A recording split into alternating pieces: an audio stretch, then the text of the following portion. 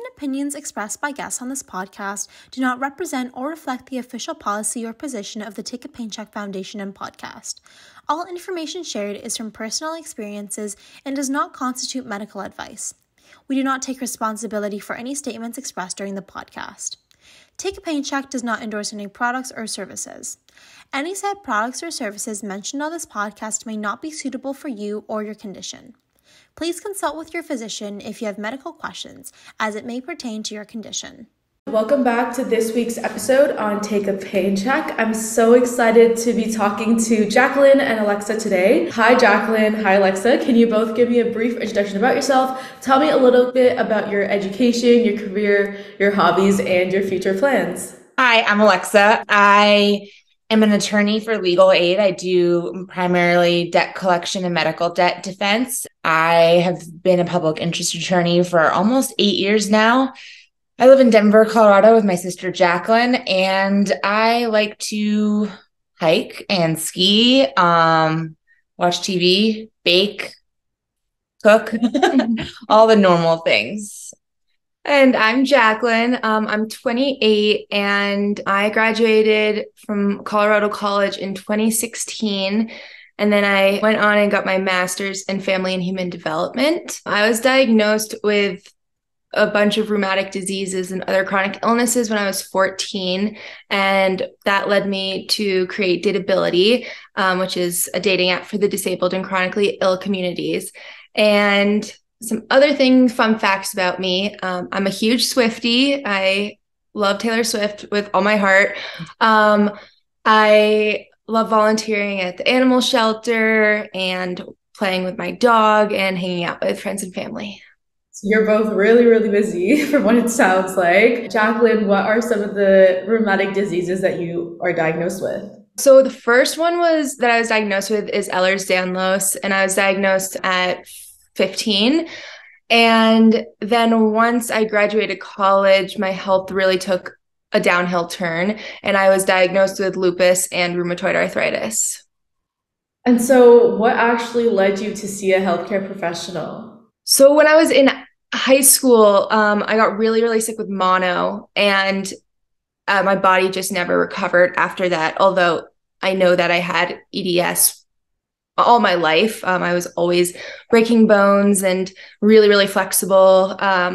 And so I was really fortunate that I was able to get that diagnosis like fairly quickly compared to I know a lot of people. And then in 2017, when I moved to Denver, I just knew that something still wasn't right. I knew I shouldn't have this many symptoms with EDS. And I was lucky to find a really good rheumatologist who ran tests, more specific tests that had never been done before. And that got me the RA and lupus diagnoses. So what were some of the specific symptoms that you experienced for each of those diagnoses? I know that they're all somehow related, but they can all kind of come in different ways, shapes, and forms in your body. There is a lot of overlap, so it can be really hard to say which symptom comes from which, but really bad joint and muscle pain, where like nothing relieves it, chronic fatigue, a butterfly rashes all over my body, sensitivity to the sun, and those general symptoms like that. And Alexa, when you knew that Jacqueline was experiencing all of this, what were you feeling? Like as a sister, I have an older sister, and I just feel like any sort of sibling in the house. What did you feel? You know, Jacqueline's life was going to change. Yeah. When she first got sick, I was actually in college in Massachusetts, like so 3,000 miles away, kind of separated from it all, just being a typical college kid, busy doing my own thing. For a while, we were unable to get a diagnosis. And she had several like GI symptoms, unable to keep food down, water down. And my mom would call me crying because she was just unable to figure out what was going on with her. And that was stressful, but I didn't really understand. And then I went on to law school in Washington, D.C., and I was still 3,000 miles away. I didn't see my family too often because it was hard to get home. But I didn't really understand what she was going through or her symptoms until we moved in together in Denver 5 years ago. It's hard to watch. I mean, she's the most resilient person I I know she doesn't complain much, if at all. But I also know like what signs to look out for when she's having a flare up. I know ways to make her life easier most days. Some days I'm just her sister and a pain in the butt. But yeah, watching her go through her health journey has definitely changed me as a person, made me much more aware of what other people might be going through, much more compassionate and empathetic to other people. And it's interesting, a lot of people I work with, they are disabled, and I think I have a very unique perspective just because of what my sister has gone through. Even for my siblings as well, they've learned so much along the way when I was diagnosed with arthritis. So I totally understand where you're coming from. And not only did Jacqueline learn a lot, you've learned a lot too, and you are more knowledgeable in this world as well. Did you find that both of your maturity levels were higher? Not so much in high school. I did feel like, oh, I really have this like unique set of circumstances that I have to go through that. And we lived in a very small town with, I think I had like 39 people in my graduating class. So, I was the only one like me that I knew of. And so I did feel like I had this unique perspective, and it was almost like, yes, I had to grow up really quickly and deal with these like scary healthcare professionals and undergo all these surgeries. But then at the same time, I a lot of times feel like my independence was stunted at 14 when I got sick. Like I became very reliant on my family, and I, up until recently, haven't felt like I was able to make that transition into adulthood and feel like an average 28-year-old who is starting their own family and stuff like that. So I definitely feel like we do have a unique perspective that has helped us. And it can be really hard to relate to people after you go through this. And then you see people taking life for granted and not understanding other people's, unique situations. Yeah, I think we're pretty emotionally intelligent because of everything you've gone through. And definitely a unique set of circumstances. Jacqueline spends most of her days at doctors and driving herself. And then because we live together, if she has a procedure, I'm driving her. And most people my age, unless they have kids, they're not like taking, people to the hospital and waiting for surgeries and waiting for procedures. It's definitely a unique perspective. It's caused us to grow up fairly quickly, but it's about time for me. I'm in my mid-30s, so it's good.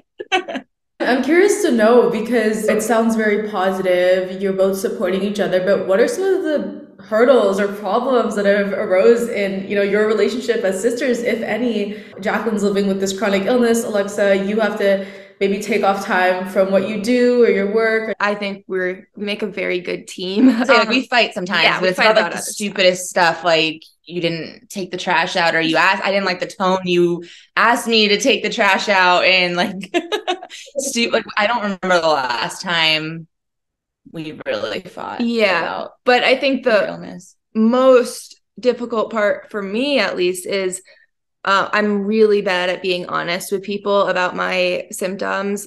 Like my least favorite question is, how are you? Because I say the same thing every time. I'm fine. I'm never honest. So it can be hard to ask for help, but we've lived together as adults for almost 6 years now. So Alexa can pick up on cues, and now I'm getting a little more comfortable being like, okay, can you take the dog out to pee? Like, I'm just really not feeling well. And I'm better at asking or just like offering. Yeah. Do you need this? Is there anything I can get you? Is there anything I can do for you? She usually says no, but so you've learned kind of how one another works and how you're able to help each other in ways that you probably had to learn when all this stuff was happening. And so you mentioned that you're from Denver, or you're living in Denver right now. What is the healthcare system like there? I think it's pretty good. I'm very, very lucky that I have a good healthcare plan. I have an exception as a disabled adult that I can get healthcare insurance through my dad's employer, even though I'm over 26. So that has been a huge blessing. I'm not really sure how I would navigate healthcare otherwise. We have quite a few very large hospitals One of them is University of Colorado, and that's a huge conglomerate that has every sort of doctor you could imagine. It's ginormous. And just a bunch of other like, I don't know, systemic hospitals. When you're chronically ill, though, you learn the ERs to go to and the ones not to go to, and you learn which doctors you like, and so I would say we've had a pretty good experience with Denver healthcare. We grew up in Telluride, which is a very, very, very small ski resort, about 6.5 hours away from Denver. And so growing up there, my mom and I had to drive to Denver multiple times a month to get healthcare because there's no specialist. There's not even a hospital. There's not even a hospital there. So any trip to the ER, you had to drive an hour and a half. So that's one of the main reasons that I'm in Denver, is so I can be closer to healthcare. You still had to travel though. Like yes. Right before the pandemic started, we were in Chicago. Jacqueline had heart surgery at Northwestern. So there's still things that can't be done in Denver that we need to travel for. And it sounds like accessibility to healthcare is a big one, and accessibility to access some of those healthcare systems, buildings, procedures, doctors itself, that causes really big barriers. Who knows what could have happened in those 6 hours or 1 hour by just like waiting. I'm curious to know, you just mentioned heart surgery. So can you expand about that?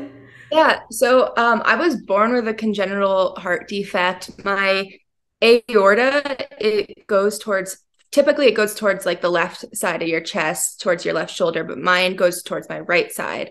And one of the other arteries was wrapped around it. And so it was like clamping on it. And I had an aneurysm in it. And eventually it would burst and rupture and I would have an aortic aneurysm. But for some reason, we caught it at 25. I had no idea I was born with this. And it was an incidental finding. And so I had a thoracotomy in Chicago in January of 2020. And that was one of the biggest surgeries I've ever had. I was really scared. There's really only one person who does this surgery on adults because it is so rare. It's usually caught now as babies are born. So they'll just fix it as a really, really tiny infant. And so, yeah, I mean, I still have the aortic defect. There's no way to move my aorta, but I should be good to go for the rest of my life. That's really great to hear. And that does sound very scary. So I totally understand that. It was probably a very scary moment for you, especially because you've been through so many different diagnoses. You're still living with those. And on top of that, there are other things that arise in your healthcare journey. What medications have you been on and what do you currently take? How has your disease either gotten better or worse? So my dysautonomia, which was diagnosed also when I was in early high school, has been fairly stable. I've been on the same 2 medications for my POTS for 15 years, which is mitogen and toprol. And I have a port, and so I do saline infusions very frequently. I'm also on IVIG for a common variable immunodeficiency. And as far as my rheumatic diseases, I have yet to find something that works for me. I've tried Benlysta, Orencia, methotrexate, steroids. I'm allergic to Plaquenil and gabapentin. And so I haven't been able to find anything to control the pain. So right now I'm just doing pain management until we find something. That's insane. And you're 28 years old, right? So it's been a long time. Have you had any joint damage or anything like that? How are you feeling? I had a jaw joint replacement when I was 21 that came on pretty quickly. I was experiencing some TMJ issues for a couple years, not really sure what caused it or what started it until they finally took a really good look and realized that I had lost about 30% of my bone within 1 year. And so at 21, I underwent the jaw joint replacement surgery and had my jaw wired shut. And then on top of that, I've had over 40 surgeries, and I would say the majority of them are on joints to, replace tendons, tighten things up, and trying to, treat my chronic pain. How are you so positive while dealing with all this? And maybe there are ups and downs. Obviously, as a human, it's so normal to have your highs and lows, but how do you maintain such a positive attitude towards life? I'm not sure. Yeah, I neither am think I. I I think it's in my nature, and I'm really fortunate that I feel like my mental health is in a really good place. I think this is kind of just like the way I was born. I've never really been a complainer or have made my life or revolve around something negative. Um, I really take pride in enjoying the little things, making sure that anytime there is a little thing that makes me happy, I like soak it in. And I have the best support system. My friends and family are really, really, really helpful and understanding and empathetic. Alexa, I'm curious when Jacqueline is going through a flare up, how do you help her? Can you give me a couple examples of what you do to kind of help maybe around the house or help her feel better? Jacqueline got a feeding tube last year, about a year and a half ago. But prior to that, I would cook dinner. Like I would be the one to, I'm making dinner. I would make her dinner too. And that was a big way I contributed, just so she didn't have to worry about that. Now I don't have to worry about that. So, making dinners off the table, but I will sometimes be like, I'll be out. Do you want a coffee? Do you want me to bring you back something? Taking the dog out whenever I can. When she's away at IVIG all day, I'm in charge of the dog, and she's very easy, so it's not really a big ask. And she's like, yeah, I love her. And just trying to be more gentle, I think, and just say like, well, if you need anything, let me know. That's, Jacqueline doesn't really complain and ask for much help, but I just want her to know that I'm there for her if she needs anything. We have gotten into this groove where she can sense what I need, and I am comfortable asking her for help. So we really complement each other. If we're expecting guests and we have to clean the house, she'll do the vacuuming, and I'm like, okay, I'll clean the little bathroom, and that'll be enough for me. So she really does. She's aware of my limitations. Yeah, it sounds like she's trying to accommodate you and you're still able to contribute to what needs to be done. It's just that sometimes it might take you more time or you need to find things that don't trigger your conditions. And it sounds like you're doing it pretty well too, which is great. So, Jacqueline, you were chronically ill at the age of 14. How did you balance academic, social life, and your chronic illness? So it seemed like my high school had never really dealt with someone who needed any accommodations. And so it was a very new learning experience for the both of us. And I was really fortunate to have people advocate on my behalf, who were administrators at the school. So when I was a junior, my health really took a turn second semester junior year. And so I didn't really go to school my junior year. I did some classes online. I went in when I could, but school at that point just like wasn't really a priority, which was a huge change because I was like a very academic student. I wanted all A's. I wanted to get into a really good college. And then senior year, we worked out a plan to just do half days. And so I would leave every day at 12 and I would go home and sleep. I was told by, administrators at my school, some of them were like, you can't have a social life if you're not coming to school. But other ones were like, you need a social life if you're not going to school. We're not going to fault you for that. So I was involved in the school plays. I would hang out with my friends because I thought it was extremely important to keep those relationships going and have some normalcy in my life. That makes a lot of sense. A lot of the things that you said actually really like resonate with me. So I was diagnosed with JIA at the age of 13, so it was definitely a challenge to kind of explain to accommodation services like what my own condition was, but also I don't think they had anyone in that school that had arthritis in particular. So I think it's always like case by case, they have to figure out how to accommodate. What were some of the accommodations that you had to ask for during high school versus college? And yeah. In high school, I would say it was mostly being able to not be there, depending on my symptoms, and asking my teachers to understand that I could be okay one day and the next day I might not show up. And I always say, like, I don't even think, besides my first semester of high school, that I really ever took a final. It just always was like, okay, you don't have to do it. That's just the school we went to. Yeah, the school we were at, it's a public school, but it's very laid back. Very laid back. Like we call the teachers by their last names, but like no Mr. or Mrs., just like their last names. So if I was like, hey, child. Yeah. Like that's how, and everything's like very lackadaisical. It's like a very unique environment to be in. It really produces a lot of interesting students. Yeah. So it was mostly just like excused absences, extra time if I needed to, but it wasn't until I went to college where I really had to like figure out what works for me. And so I was able to get extended time on tests, or I was able to take tests in rooms with different lighting. I did live alone for most of my college experience, either in an on-campus apartment by myself or a dorm by myself, which was really, really helpful. And I also got this like really cool gadget to record notes and lectures.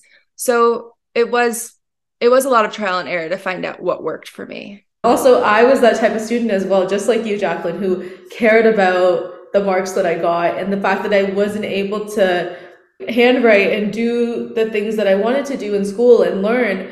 That was really, really hard for me. High school accommodations were also a struggle for me as well. I think in university, I've gotten better to advocate for myself and know what works well for me. So I'm wondering if that also kind of happened with you. Were you able to now articulate more of what you needed? Were there just more options in university for accommodations? How did that work?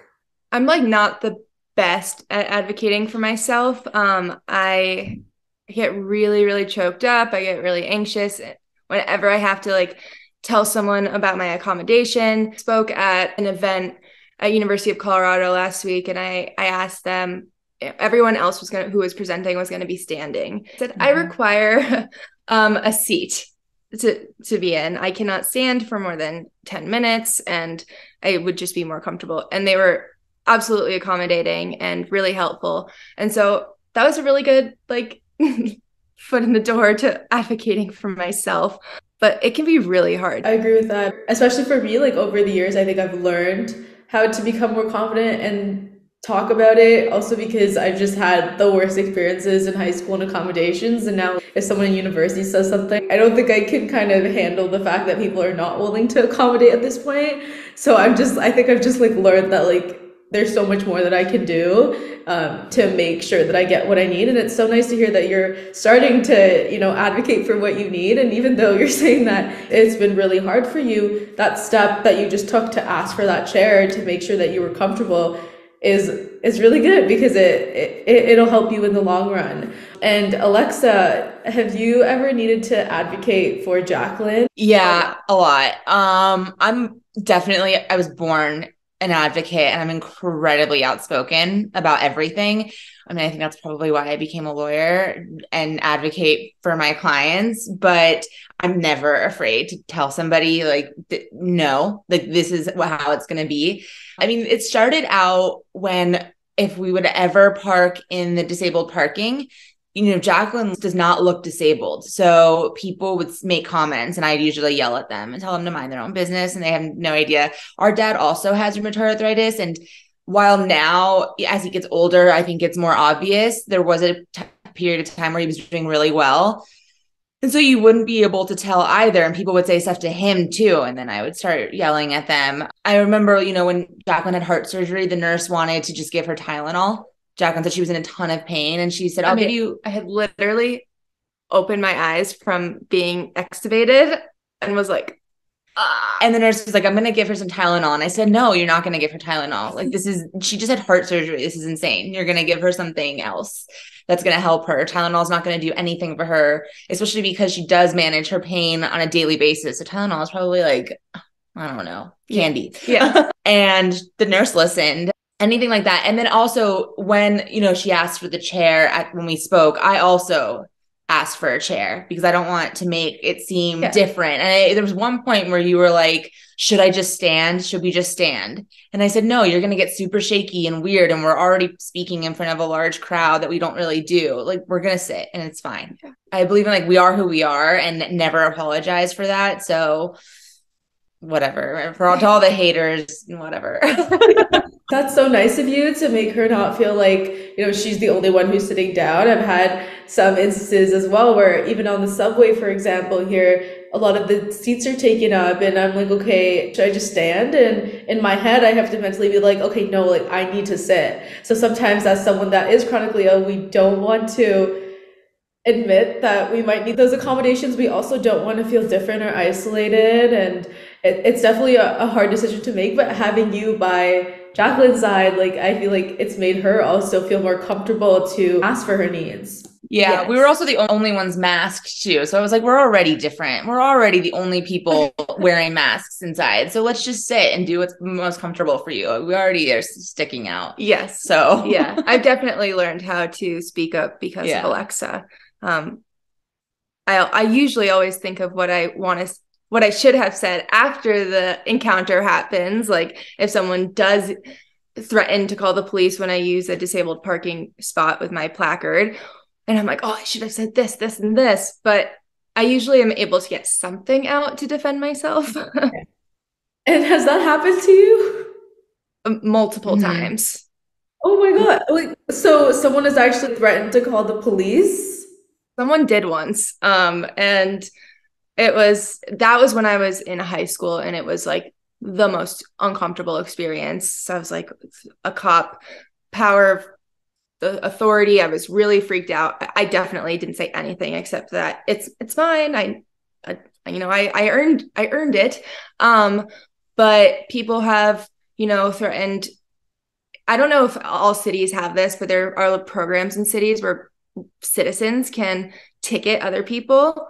You just become a volunteer and you can give a ticket for people who that you see are abusing the system. And I had someone threaten me, and it's just really unfortunate. I've seen it happen to other people too. I was in Newport, California once at the mall and saw some woman harassing this younger guy for parking in the disabled parking, and I started screaming at her.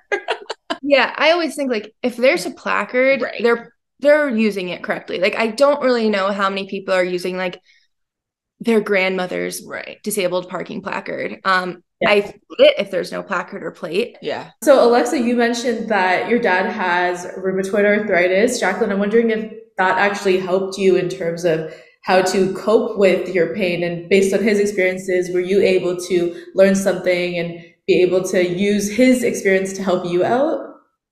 Yeah, he was diagnosed when we were young. I was about 8, and it happened extremely suddenly.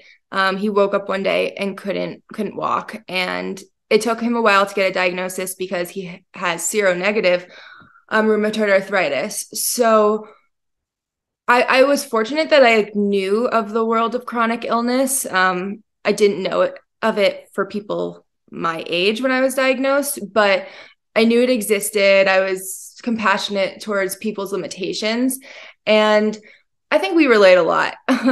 We both understand that the pain is constant. The pain never goes away. It doesn't really help to say I hope you feel better soon.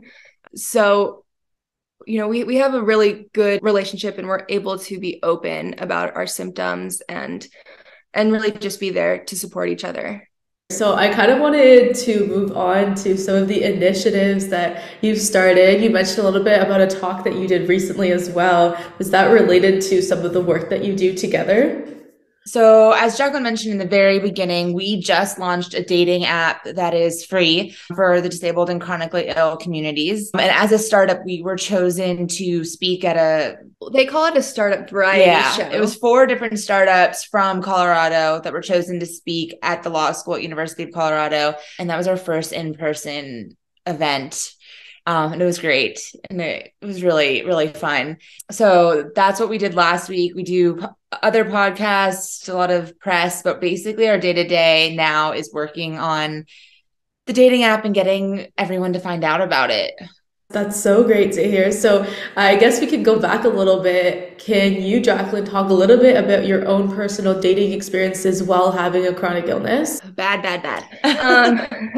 I I never realized how ableist society is until I started dating after college. I'd never really struggled with dating in high school and college. I was fortunate to have like a very serious boyfriend in high school who supported me through my chronic illnesses. But after college, I was just like, I felt like I was being thrown into the wolves with this dating world.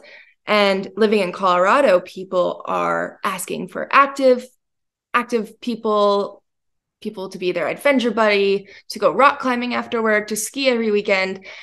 And anytime I saw that on a profile, I was like, nope, they won't like me. And so I would gravitate towards people who didn't necessarily have that, who I thought I would have a better chance with.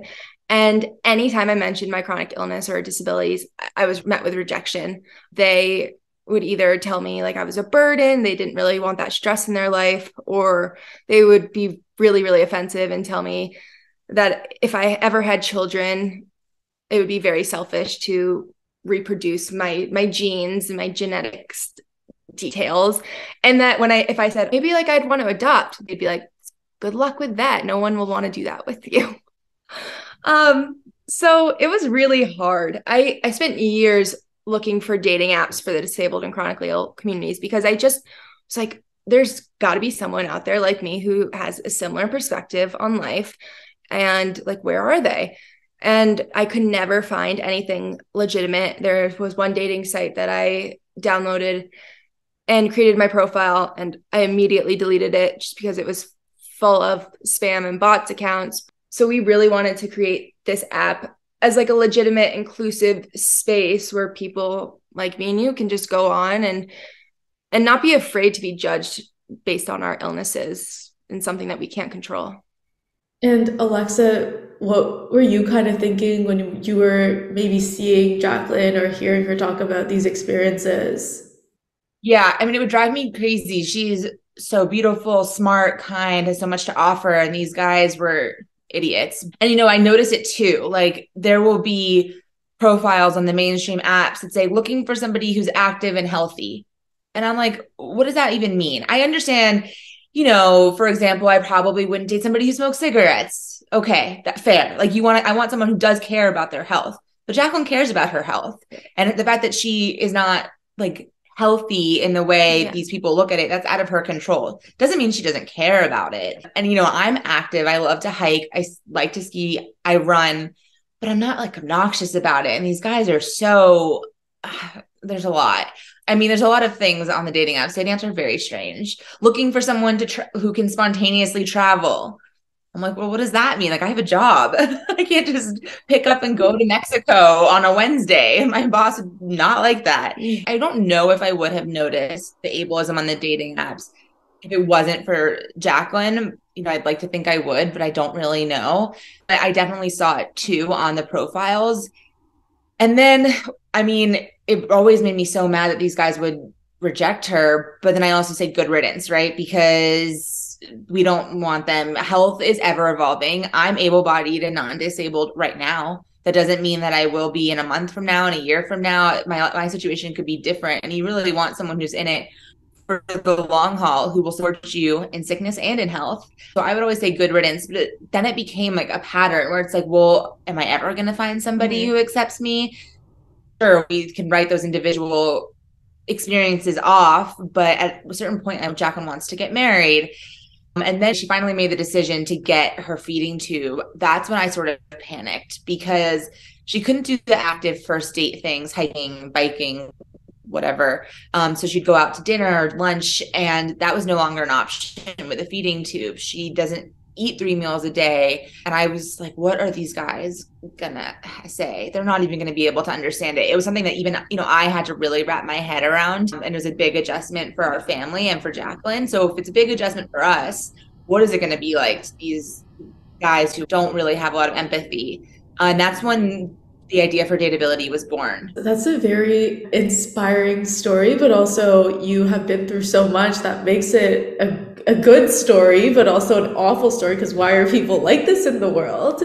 But that kind of led you to do what you are doing today, and you've created this app called Dateability, and it's supposed to help those who live with the chronic illnesses and disabilities to, find people that will treat them for who they are. So I'm wondering if you could explain a little bit about what the app is, what are the features on the app, and what your personal experience with the app is. So we launched in October, and it's available to download on iOS and Android, and you can use it on the web app. So like people who have accessibility needs and don't use smartphones or just would prefer to use a computer, you can access it at dateabilityapp.com. What makes Dateability different besides our mission is that we do have a section on the profile called Dateability Deets, and it's a long list of broad terms that people can choose from, like chronic illness, wheelchair user, mobility aid. And so there's no pressure to reveal your diagnoses. Of course, if someone wants to, they can type that in or put that in their bio.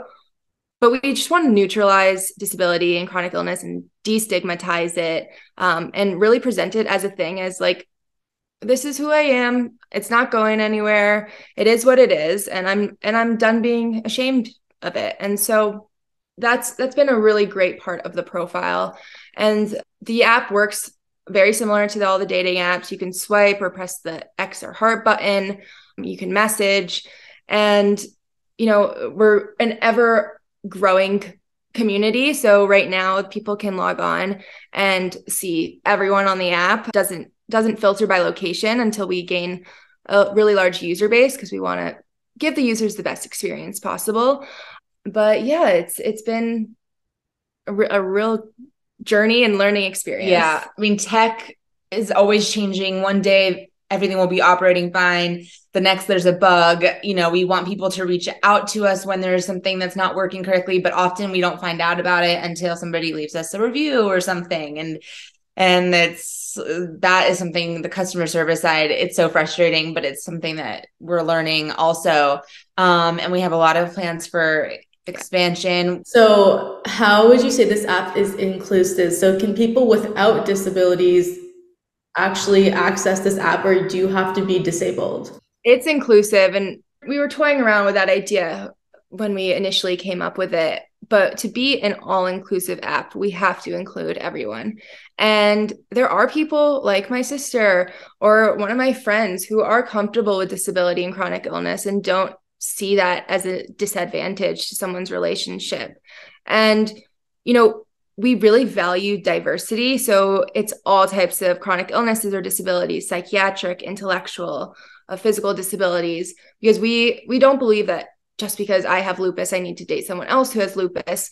But, maybe I would find someone with Crohn's who's a really good match for me. So we're definitely just an all-inclusive app. And so how has, when you started the app to now, how has it grown? We have not had a day since launching where someone hasn't signed up. We have over 2,000 users. Of course, we need that number to grow, but for being in existence for 3 months, we're pretty happy. We have yet to pay for marketing, so it's been strongly pressed, word of mouth, and social media, but we are venturing into really spreading the word this year. Sometime in the next couple months, we will be adding a friendship logic. So we believe that platonic relationships are just as important as romantic relationships. And, from Jacqueline's experiences and speaking to other people with disabilities and chronic illness, they say that it's just as hard to find platonic friends as it is to find a romantic partner. And so we think it's really important to give this community that space to find all kinds of relationships and companionship. And so we'll be introducing that as well. That's a really, really great feature to have, especially because of people, when you are diagnosed or going through this journey, you do feel alone. And sometimes maybe you're not interested in dating, but you just need friends or someone to talk to that has somewhat similar lived experiences as you. And so I think that feature will definitely be beneficial to a lot of people in the community. Have either one of you actually used this app for your own personal, dating life or experiences, or is it just something that you want to give back to the community? I'm on it. Although running a startup has proven to be extremely time consuming. So I don't use it, recreationally and have time to enjoy it. I'm on it like to test. And I mean, I am on it, casually. And if I see someone I'm interested in, I'll send them a like. But yeah, I mean, I really hope that this place becomes the space where I can find my partner, because ultimately I did make it with me in mind.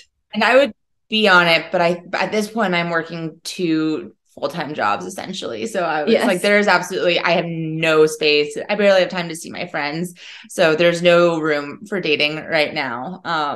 So I'm taking a step back from that. Yeah, especially like, managing the app, and a lot of apps do have bugs, which you mentioned. And so like trying to fix that, and especially if you're not getting the comments or the feedback as soon as possible, and you have to like wait for a review to come out, that must be such a challenge to go and like fix the things that are happening as soon as possible. Do you have a team behind this, or is it just both of you? We are not tech people at all, especially me. We got really lucky and found a team out in Boulder, which is 30 minutes from Denver, that does all of the coding and engineering for us. So, the second we see something wrong, we message them and tell them, and then they'll fix it. Although it's, important to note that things can take weeks to fix. So it's a real bummer. It's never easy. And we are the only ones working for Dateability. So we do deal with the marketing, the customer service, the press. So it's us if someone's emailing us or messaging us. But, we're very receptive to feedback. And we know that we want this app to be the app that the community deserves. So we're making any changes. We're not just like releasing it and dipping out. We're really working every day to improve it. Yeah. And so how can someone who gets on this app customize their profile? Are there any filters that they can use when they want to, for example, look for a partner? How does that work?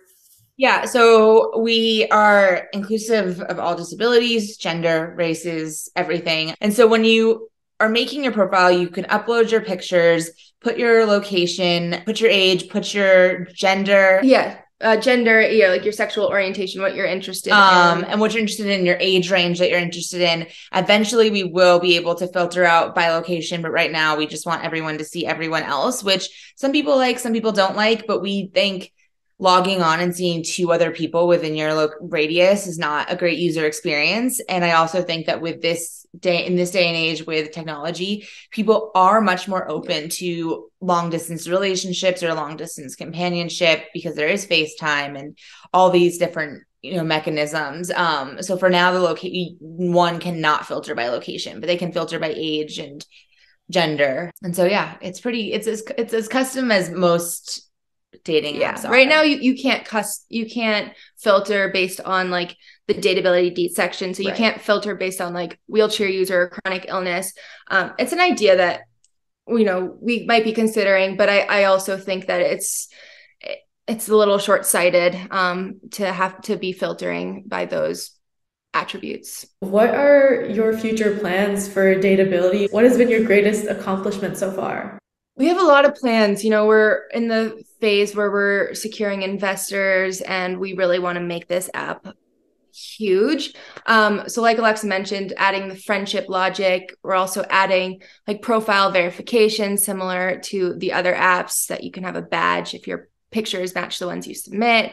And our biggest accomplishment, we really just love the positive feedback. Like, we have been in the Washington Post and NPR, and those have been so great, but it is the user feedback that makes us like really smile and be so happy and realize that this is all worth it, because it's really, really difficult. But when someone says like, I've been looking for something like this for so many years and I signed up and I'm just so excited to date without judgment, it's just, it touches us. Yeah, I think the whole experience itself and how rewarding it is to get the feedback and to see how much people enjoy the work that you're doing as much as you love doing it, I think it goes really far. And I wanted to end off the podcast episode with an advice segment. So Jacqueline, what advice would you give to someone living with a chronic illness who is trying to navigate the dating world? I would say trust your gut. If you don't feel like you should disclose your disability, you don't have to. I really struggled with timing and figuring out if I didn't tell someone, was I hiding it? Was I lying to them? Or if I told someone, am I telling someone this deep information way too early? So trust your gut. And, it's not the worst thing in the world to be rejected. I think that rejection is redirection, and it really weeds out the ableist people and the people who, won't support you. Alexa, what would you just say to someone who wants to give support to a close one that lives with a rheumatic disease but is struggling because they don't really know how to go about it? Yeah, I think just listening is probably the most important, and hearing and then soaking in what they're saying. If they say, I don't want to talk about it right now, okay, well, let me know if you ever want to talk about it. I am here to listen, no judgment. I think listening and being receptive is probably the best thing that one can do for someone who is chronically ill. Thank you so much, Jacqueline and Alexa, for joining me today on this week's episode. We talked about Jacqueline's diagnoses and the symptoms that she experienced before getting diagnosed, the medications that she's tried, and we looked into the healthcare system in Denver and how it's different from, a lot of the other states and cities out there. We dived into Jacqueline's school life and how she dealt with her chronic condition while balancing her social life. We moved on to talking about Dateability, an app where Jacqueline and Alexa founded for people with disabilities, and we discussed the inspiration behind it all, including the features of the app and how both the sisters seek to grow this platform. So make sure to check out the dating app. I will link all the details down below in the description. Like, comment, subscribe, share this episode, stream it on other platforms, and I'll see everyone in 2 weeks on Take a Pain Check. Thank you so much, Jacqueline and Alexa. Bye. Thank you. I can't hide, 'cause growing pains are keeping me